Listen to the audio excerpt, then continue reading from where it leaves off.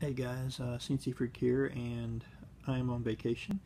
I've been going and hitting some pawn shops, flea markets, thrift stores in the area in North Carolina where my parents live.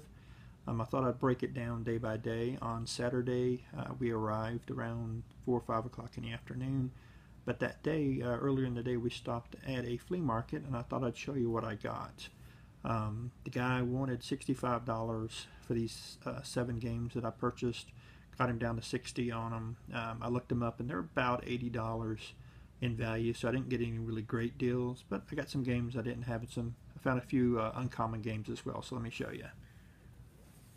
First, I got Alien vs. Predator for the Super Nintendo. It's in pretty good shape. This is one I've been actually looking for as well. Next, I got Lost Vikings. It is complete in box for the Sega Genesis.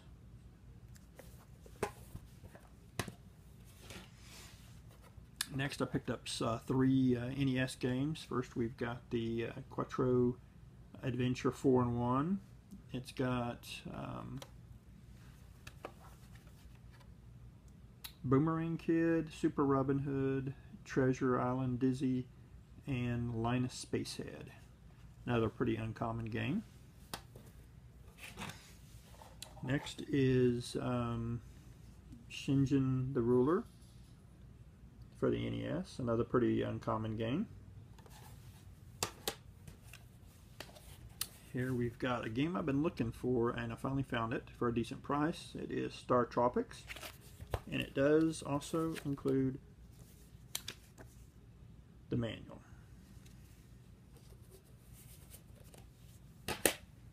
And last, I've got 2 original Game Boy games that I found. First is Hyper Load Runner and Ultima Runes of Virtue, another one I've been looking for. I hear the Game Boy version of this is better than the actual Super Nintendo version. Alright guys, that is, like I said, the stuff that I picked up on Saturday. Come back tomorrow and I'll put up a video of the stuff that I was able to pick up on Sunday. Thanks again, guys.